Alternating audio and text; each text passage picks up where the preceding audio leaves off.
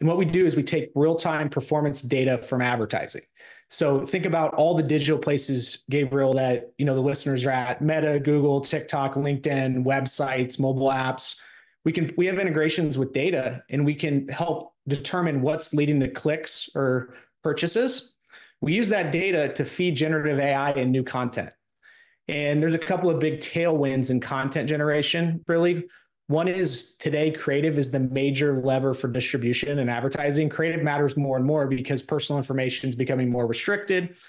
And the second thing is AI enables greater personalization. It's not one-to-one, but you can scale easier. It helps you really well with ideation of new ideas for potentially different audiences. Like if you're selling a product or service, or you're a SaaS company, you could have 10 different customers, like let's just say retail, banking.